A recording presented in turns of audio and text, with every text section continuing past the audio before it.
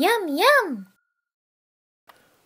Hello, this is Yazan Malkosh with Pixel Fondue, and in this video I'm going to show you how to build a popover controller for locators that control different items in your scene or channels in your scene. Alright, so first thing we do is we add actual locator, so click on add locator. I'm going to change the shape because I like to do that.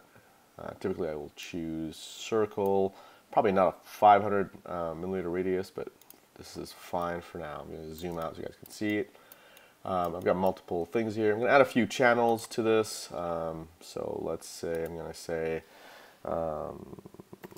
light move up. Oops, that was too hasty.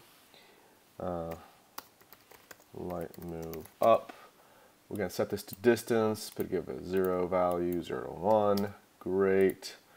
And I'm going to also grab one and call it light rotate. I'm going to give that an angle value, and we're going to give it a 0 to 360. Great again. I guess that's enough for now. And what we're going to do is add those two channels here. So these will control the two different things for the light.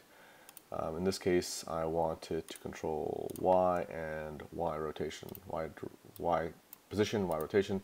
So move up would control position, rotate would control rotation. So if I click on this, nothing happens, obviously. I'm going to add a command to the assembly. That means every time I click on that locator, this command gets fired. And in this case, command will be item.channel pop over.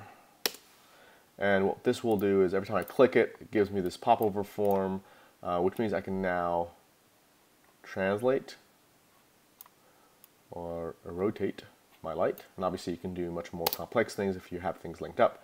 But that is a method to clicking on a locator and getting a popover form with custom channels that you can control. Thanks.